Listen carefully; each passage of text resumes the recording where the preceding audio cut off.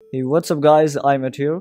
So did you recently update to iOS 18.0 just like me and you are regretting it since it's a beta update, so it includes many bugs, then the battery timing is also not the best when talking about the beta updates. So now you are thinking about going back to the iOS 17 and you're thinking about not losing data just like every year since it's an early stage of the iOS 18 version, so you might be facing issues when using iTunes. So you do not need to worry about it. In this video I'm going to be showing you how to downgrade iOS 18 to iOS 17. In this video, we are talking about the Tenorshare Reiboot, which can help you in fixing many issues. So without any further delay, let's get in today's video and downgrade the iPhone 11 from iOS 18 to iOS 17 stable version.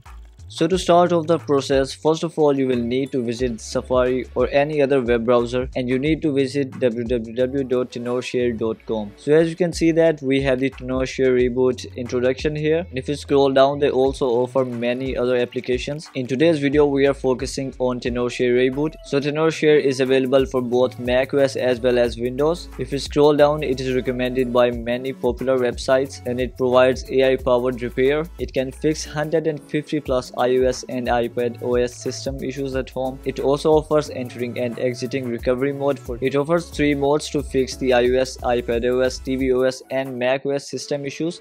Recently, the Tenorshare Reiboot has been updated to support iOS 18 beta downgrade as well as update with ease. In this video, we will be downgrading from iOS 18 beta to the iOS 17 stable version. The good thing is that it does not require jailbreaking. It can also fix all other iPhones and iTunes errors. So without any further delay, let's go ahead and download it. So the file is currently being downloaded. Let's wait for it to finish. So now the file has been downloaded. After that, here is the application. All you need to do is just drag and drop it to the applications folder. After that, all you need to do is double click to open it. As you have downloaded this file from internet, so that's why you will have to allow the macOS system to open it. For that, click on open. So it has many options. The recovery mode option is completely free. It offers one click to enter or exit recovery mode. Then we have many other options here. We have the iOS upgrade and downgrade option. Then we have anti-data recovery mode, which will completely erase all of the data on your iPhone. Then we have the one-click reset option. In the end, we have the more features option, which also features many other options. As you can see,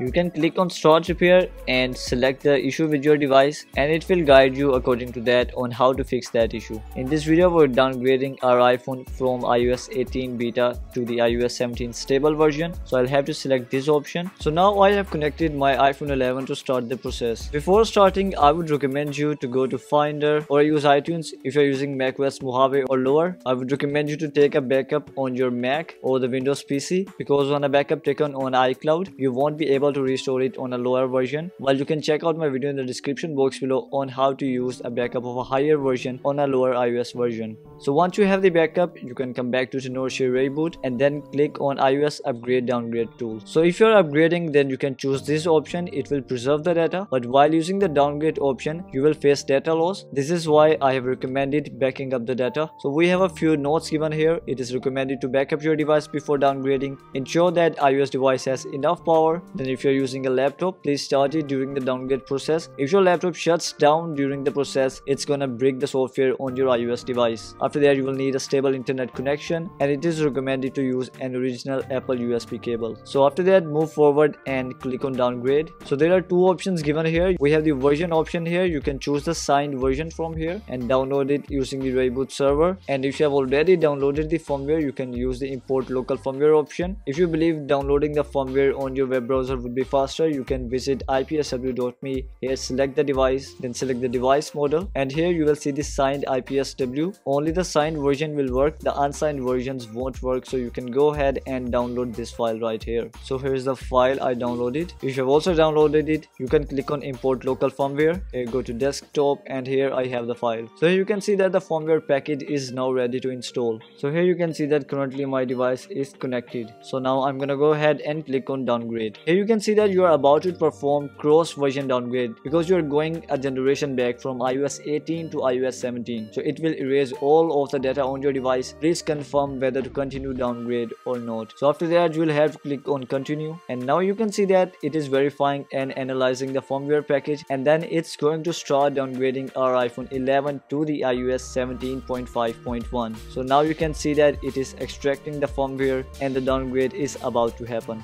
so let's wait for it to finish.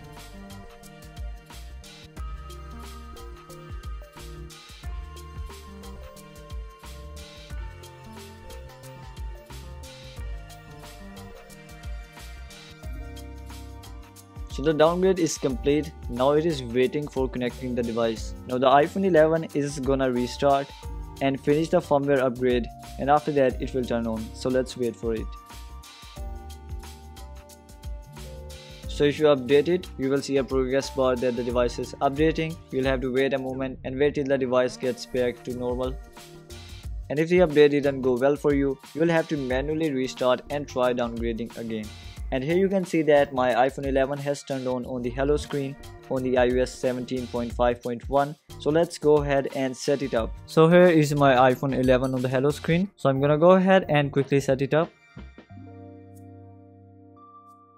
So now I have set it up. Let's swipe up to get started. Now I'm gonna take you to settings and scroll down to general and about. So here my iPhone 11 has been finally downgraded to iOS 17.5.1. So this is how easy it was to go back to the iOS 17 version. This method is completely safe and hopefully it won't break your device. If it breaks your device, all you have to do is manually restart it and downgrade again. Now you might be interested how to get the data back in your device. So if you would like to know how to restore an iOS version to an earlier version of iOS, you can find the link of my video in the description box below. I've guided how to do this process on both macOS as well as the Windows PC. So you can find the link of this video in the description box below. So if you would like to purchase Tenorshare, you can find the link in the description box below. And for more videos like this, make sure to hit the subscribe button and turn on notifications for the future videos.